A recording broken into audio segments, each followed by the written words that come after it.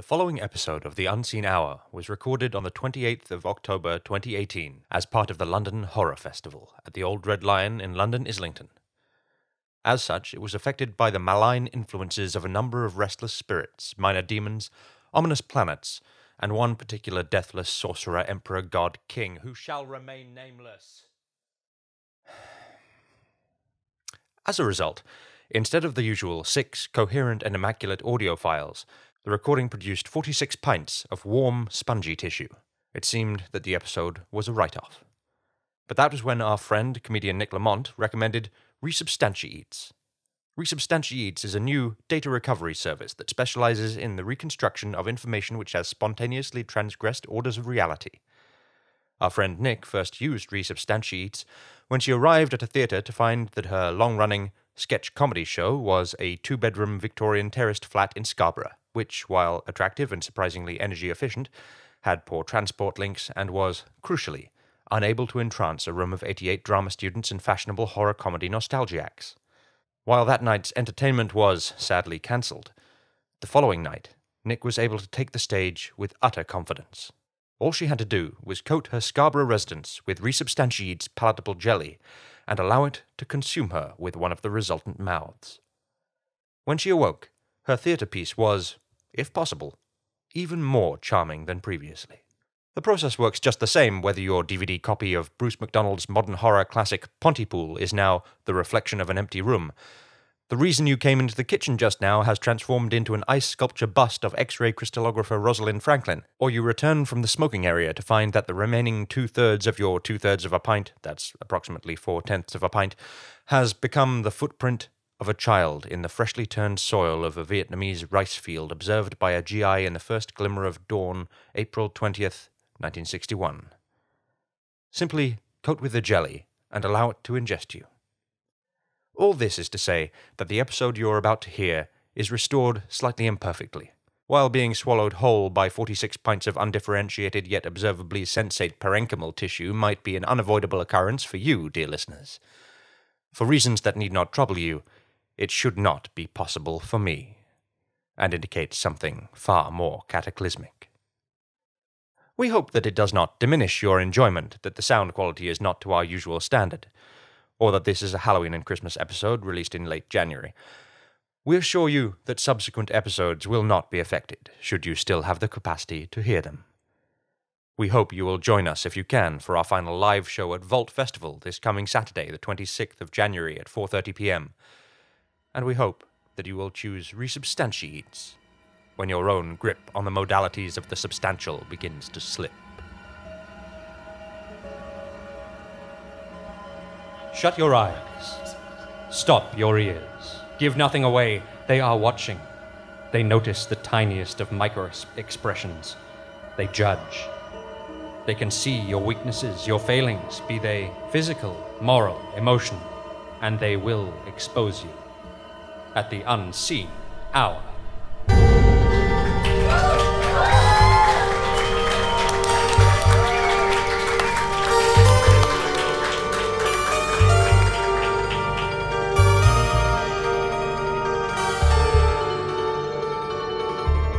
When we left our heroes, they had discovered, in a rather static final showdown, that a flesh-melting virus codenamed Captain Fawkes had been loosed on an unsuspecting populace, carried invisibly by men and inflicting an unspeakable destruction on women.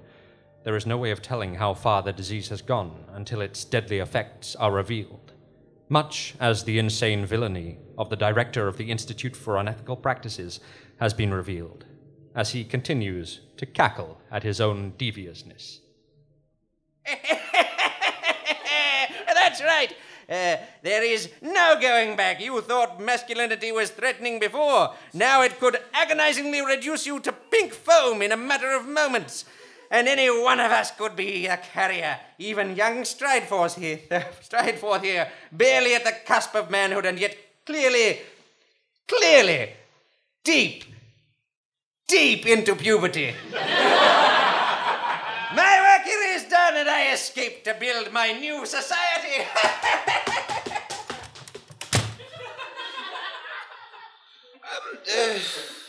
Should we have stopped him? He's done all he can do now. But he's right, Strideforth. You could be infected. We wouldn't know. I'm pretty sure I'm not infected. You wouldn't know. I'm pretty sure. We can't afford to take the risk. Feels sort of like you're both ganging up on me a bit here now. Well, I'd say it's really not like that because there's like a Yeah, you're fleshy really not the virus victim in this and it would be I really think I'm the creepy. victim. I'm the victim. No. I'm the victim. Maybe if you just put on this hazmat suit. If I'm infected, surely I'm the... I'm claustrophobic, damn it! It smells... Look at it. It smells all... It's not really my thing. But it would be safer for everyone. Oh, fine. Well, I guess if everyone knows me safer... Is this a contraceptive metaphor? It's not a metaphor! Our flesh could literally melt, you selfish dick! Unless it is a metaphor. I mean, what is our existence but a cycle of patterns, stacking fractals of social symbolism, reflecting what? Our own natures, and for what purpose? It's all right, Dr. Perch. Oh, I'm sorry. It was fine when it was Typhoid Mary, wasn't it? Besides, I won't be sealed inside a plastic... Ah! Oh! No, you won't catch me! I won't be sealed! Oh, You won't... Oh, dear! Another radicalized youth has run from me. Oh, no. He's come back. Let us in! The world has gone mad! You've got to pause! We're not safe from this terrible disease! That's what we're calling men now. Oh, you've got to laugh. It's the apocalypse. We also thought we'd call on you because it's nice to have some company at this time of year, isn't it? What's going on out there? Well, it's Christmas. Or New Year, maybe? Halloween, I don't know. But society has collapsed. I was keeping an eye on your Twitter, and of course you were live tweeting that whole conclusion of previous episodes. So then the word got out and everyone went bananas. I mean, a gal had to be careful before, but now even a handshake can dissolve you into a fine raspberry mousse. And this was a point when I knew, dear listeners, the point when I knew that I had to take charge. No madcap farce or pseudo-action horror was going to cut it this time.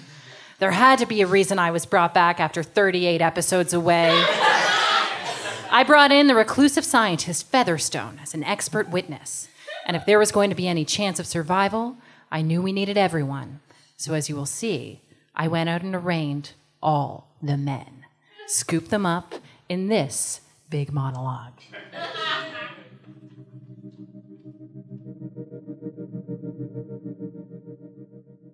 This is Frankie Jessup, and you're listening to episode 3 of Unobserved, the disappearance of Lisa Clements. Sponsored by ZipRecruiter. The police may have stopped searching the woods around Wentworth Observatory, but Lisa's mother Fiona is here every weekend. She takes her dog. Together they walk the woodland, searching for Lisa. Half of her hopes to find something, half doesn't. She talks about her daughter as we walk. No one was more surprised than Fiona when Lisa, 2 years ago, traded in a life of high-flying university posts to work at the quiet and remote observatory. A place less cutting-edge than blunt surface. The only remarkable feature was its Victorian refracting telescope, which drew enthusiasts from miles around. It had drawn Lisa too. Months later, she disappeared. And officially, Lisa's job was tracking orbits of Jupiter's moons. That month, she was charting the irregular and constantly changing orbit of LYSITHEA. But according to colleague Roy Dean, she showed little interest in the work. The refracting telescope was her passion project. She wanted to restore it. She wanted to look at the stars through its lens. But what is a refracting telescope? For Patreon backers, I have an exclusive episode all about the fascinating history of this device. Sign up as a backer today for tons of extra episodes and other goodies. Lisa vanished 4 months ago. This 5th episode, I'm speaking with people who saw her last. starting with Roy. The telescope is beautiful. It takes my breath away. Brass casing, ornate designs, and the lens in it. It drew me in. I'm in her office looking over her notes. They seem disturbed. The police think she was not of sound mind. Looking at these pages, I agree. Scrawls, diagrams, underlining, a lot of it is concerned with the telescope. Detailed drawings, crossings out and edits. There are pages and pages of formulas, mathematical equations. She wrote a lot about making her own lenses. Many times she writes, "Find the perfect edge." And on the last page, the day she disappeared, one phrase is underlined: "Refract the light until it breaks." This is Frankie Jessup, and I'm recording this episode of Unobserved ahead of schedule because some new information has come to light. Lisa is not the first person to go missing from Wentworth Observatory. Philip Myers did in 1932. George Cause in 1968. Both were researchers like Lisa. Both were never found. I've just come from the observatory. I wanted to speak to Roy. Did he know about this? Did he keep it from me? But his colleagues say he hasn't been seen for days. I'm beginning to worry that he... I'm sorry for the silence from me over the last 3 weeks. The recordings from episode 7 have been taken from me. Evidence. I'll explain. When I got back to my hotel room, someone was already there. Roy. He was stealing Lisa's notebooks. I tried to stop him, but... The last time anyone has seen him was later that day. He was driving up the hill to the observatory. His car is still there. He is not. I've been told to stop, but I can't. There's something in those notebooks, something in Lisa's research, something in that observatory that's making people... No. I'm sorry, everyone. This has gotten too real. I have to stop. This is Frankie Jessup, signing off. This is Frankie Jessup, and you're listening to Unobserved, a special bonus episode. Maybe the last. It's 2 a.m. I'm in Wentworth Observatory. I'm here for one reason. The telescope. It all makes sense now. Lisa only disappeared after she started to restore it. Roy disappeared after he took her notes. The others in the past, they must have been using it too. There's something in the telescope. Police wouldn't listen to me, but I know the answer. And this recording will show I'm right. And is anyone there? Hello? Sorry, I'm nervous. This telescope, there's always been something strange about it. Some quality. The hairs on my arms stand up. It's cold in here. My breath fogs up the lens, but immediately it clears. What is it about the glass? Why does it draw me to it? Like it drew Philip, George, Roy, and... Lisa? There's a photograph of Lisa inside the lens. That wasn't there before. It's blurry. If I focus it... It's not her. She's there. And she's banging on the lens. Lisa! I have to open it and get her out. She's in agony. I see it now. She's split into pieces. Refracted and... Oh, God, somebody!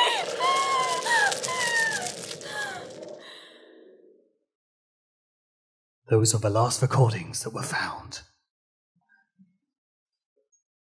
My name is John Myborn, and you're listening to Procedural, the podcast that looks into the disappearance of Frankie Jessup.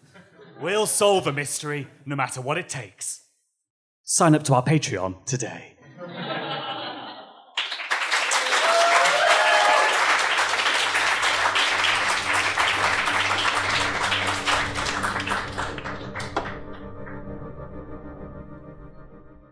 First of all, thank you so much, all of you, for joining us. You didn't give us much choice. No, I move that wicked fellas don't be allowed to speak words anymore. Okay, so... Yeah? I've heard you. Director Grick, you will please restrict yourself to answering direct questions. Now, Dr. Featherstone, What's that? you worked here at the Institute for Unethical Practices. Yeah, I was Grick's sidekick and confidant back in the good old days. But when things started to get dark and weird, I wouldn't stand for it and I got pushed out. But you do know a bit about this virus. Yeah, I saw its early development. It's a really evil piece of work.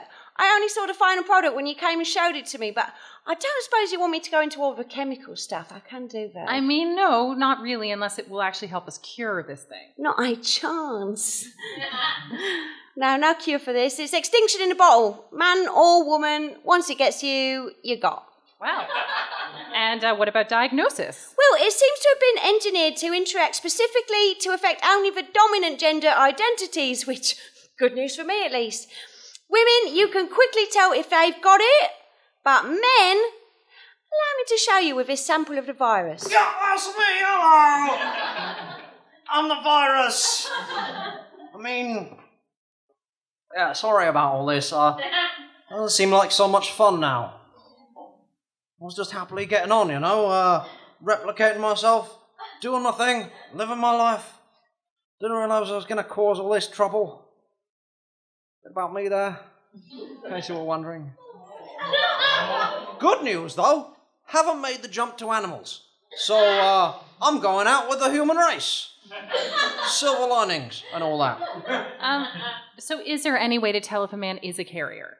Well, I'm pretty sneaky about that. It's a very faint chemical change in the blood, undetectable. But it does alter the behaviour somewhat. In extreme cases, that might be like shouting, crying, and uncontrollable sniffing. Might have seen some of that somewhere recently, I don't know. But more usually, it's just a case of increased sense of entitlement, heightened aggression, or just kind of obliviousness, all of which help me to replicate, but is more or less indistinguishable from normal behaviour. All right, then. Maybe we can interview to screen people. Okay, I'm really pretty sure I'm not infected, but well, interviewing for odd behaviour only give results on a range of probably infecteds to don't know. I mean, it's the best we have, Smarty Pants, so... Actually, there may be another way. No, Imogen, don't. I didn't want to resort to it, but I don't understand how I participated in the creation of this thing. I knew what I was doing, and I didn't object. Why didn't I... You can help us now. No, it would be more infection, more death. Wait, what is it? All right. There's another virus. Opportunistic overadded exacerbator of encephalotropic organomegolic eneric omphallomycosis, ooey-woo. It's a difficult one. It was a very impressive way. It piggybacks on the first virus. Don't ask me to say it again. It does what now? It reacts with it. Causes the symptoms to manifest the same across gender. Well, that's perfect. It'll take out anyone who's infected and the virus will be gone. Listen to yourself, Rufus. Take them out.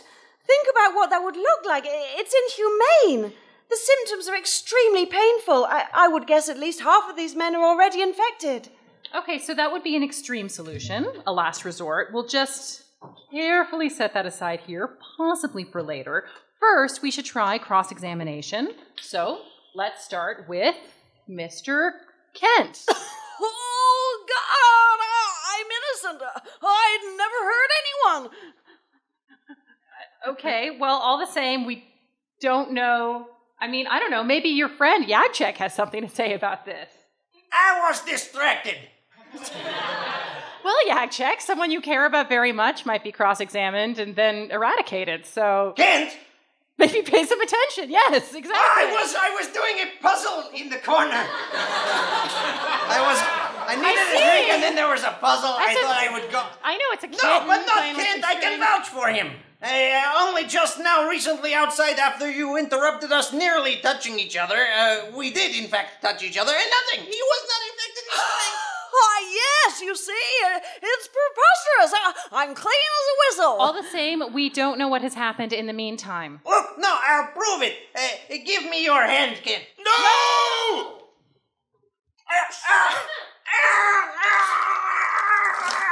Oh, Oh, God. God. God, that's disgusting. Oh, God. oh, what have I done? Oh, yeah, Chuck, I'm so sorry. So much of it. So disgusting. Mr. Kent, you'd better go and sit apart like Rick. We'll make that area into the quarantine zone. My poor Yagchek, she didn't deserve this.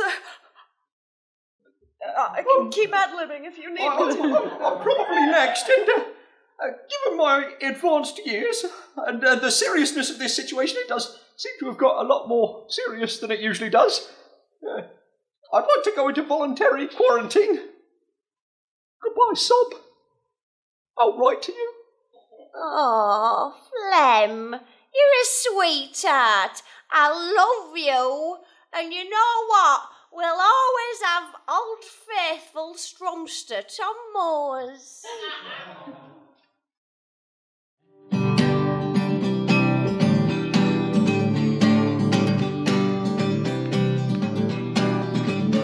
I'm gold, solid gold, though my hands are made of stone.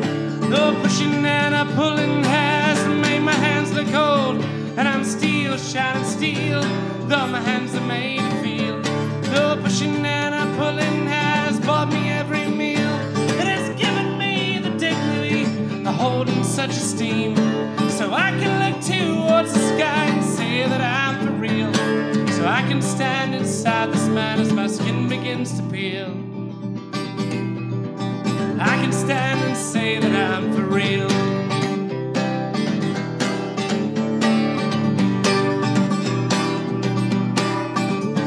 I'm day, brightest day, though my hands are made of clay. No pushing and a pulling me won't make me go your way. And I'm high and strong as time, though not for lack of trying. That the pushing and the pulling is what's keeping me from dying. It's given me the dignity of holding such esteem. So I can look towards the sky and say that I'm for real. I can stand inside this man as my skin begins to peel. I can stand and say that I'm for real.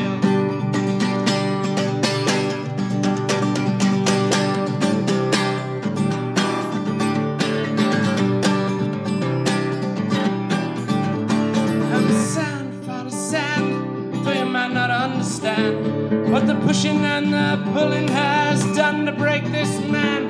And I'm winter, darkest winter, though it's hard not to be better. When the pushing and the pulling has but turned your soul to splinters, it's given me the dignity of holding such esteem.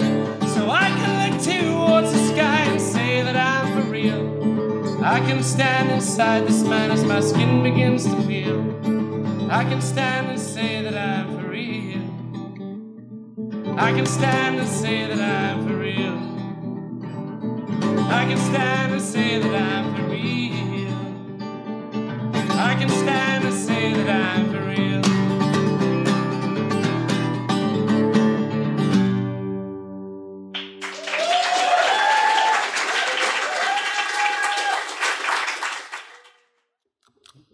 Rufus!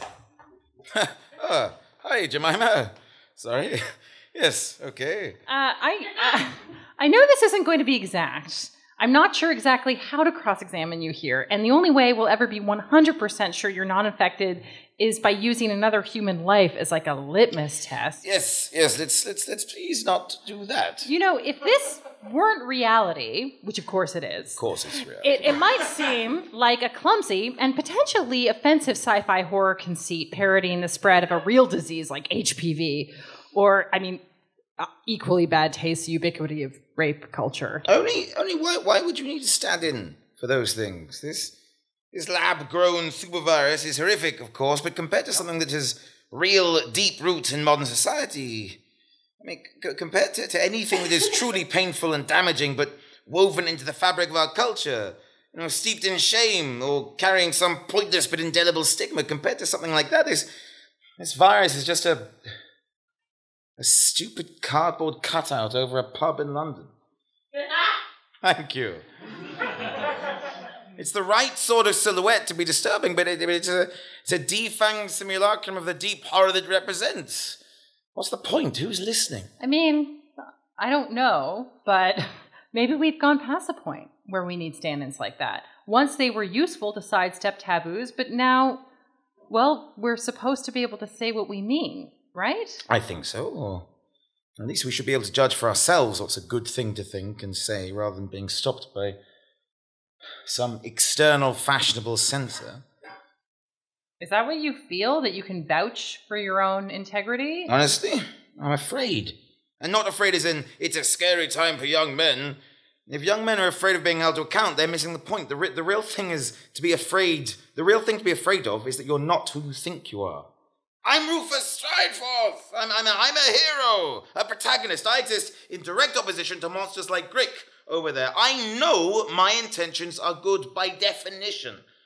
I want to say I'm confident in my actions because of that. I like to bluster and hold court.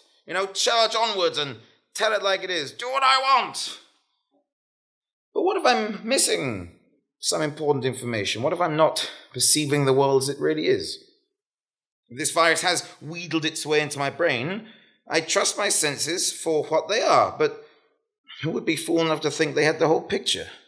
Who could possibly think they were right? So in the end, I don't trust that I'm pure and good. I know I'm not a monster, but you don't have to be a monster to carry the seed of destruction and to spread it. Everybody loves to crucify people. It's just some people like to crucify different demographics. Are you really above all that? You can do that whatever your intentions are, however woke, as we kids say, you think you are. So I don't know. Can I volunteer for quarantine as well? Well, actually, I don't think you can. No offense to the adorable old man who just did that, but it's kind of a cowardly and irresponsible thing to just duck out of the whole discussion, much as it might be pretty great to move forward into a post-apocalyptic matriarchy where male characters don't get quite as much airtime in stories about redressing a gender imbalance. Yeah, crucify him. Yeah, that was a good one. I mean, I think there might be some reproductive sustainability issues in an all-female society. Unless, Featherstone, how is mad science doing with the test tube babies? Yeah, we're not there yet. Okay, well, it was a nice idea. But I don't have the answer to this. It's a stupid, ill-fitting sci-fi premise anyway. I mean, is it trying to say that all men who exhibit toxic behavior are actually innocent, victimized patsies who just have the best of intentions? That's just not true. It is a metaphor. It's first part and a second. A syllogism in 3 parts. It doesn't make sense before the final synthesis. Oh, Imogen. No, she doesn't look right at all. Infection is the thesis. Interrogation is the antithesis. The synthesis must be imposed equality. No, Imogen, stay away from that bottle. No. Oh, bollocks. She's released. Opportunistic, overadded exacerbator of encephalotropic organomegalic oniric omphalomycosis. Ooh-ee-oo. Yes. Now there's going to be...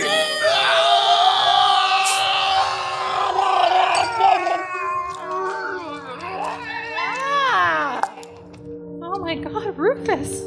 He was infected. All of them were. They all had it. Not quite all. Yes, I took precautions, of course. I wouldn't go and infect myself. No, it can't end like this. What did you expect? It's a horror show. It's Halloween, even if it's Christmas. Whenever you're listening to this, and no, none of them deserved this. None of you did either. No, there is no comeuppance. No poetic justice here. No, nothing.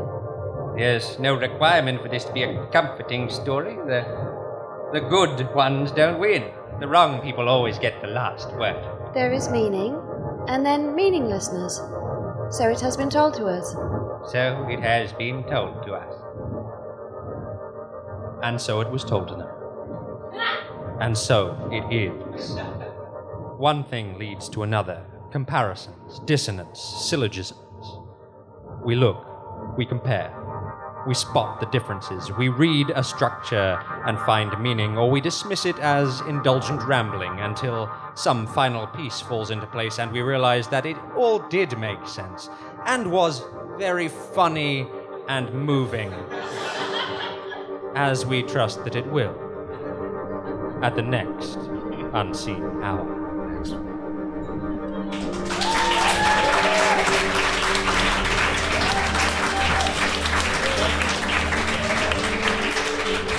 We hope that you related to the Unseen Hour, episode 46, the Bechdel-Kampf Test. The Unseen Hour is recorded live and monthly. For live shows, see unseenhour.com. This episode was recorded at the Old Red Lion as part of the London Horror Festival. It was performed very seriously by Deborah Pearson, Bryce Stratford, Joey Timmons, and James Carney, and featured a monologue written by James Huntrods and performed by Danielle Winter, with James Huntrods breaking the rules of monologue. The musical guest was... Tom Moores. The musical guest was Tom Moores. Tom Waits Moores. Theme music with the Unrecorded. The Unseen Hour is an Unseen Things production, created, written, and produced by James Carney, and the podcast is produced medicinally by Ella Watts. And this episode in particular by literal human blessing Headley Knight, to whom I owe many favors now. And we have fond memories of Andy Goddard. To support the show in various ways, go to unseenhour.com. We will look forward to seeing you here again at the next Unseen Hour.